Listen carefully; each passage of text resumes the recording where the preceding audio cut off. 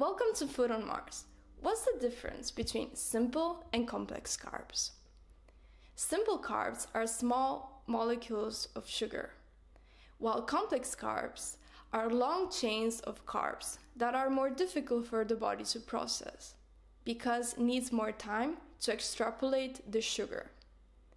They both provide you with energy, but in a different way. Imagine your body like a fireplace and the wood like the carbs. If you're going to use only simple carbs as fuel, you're going to spike your insulin and you're going to feel empty very fast, therefore hungry. Instead, if you use complex carbs, because for the body it takes longer to process them, then you're going to feel full for longer and your sugar is going to be released in the blood slowly. So that's it. That's the difference.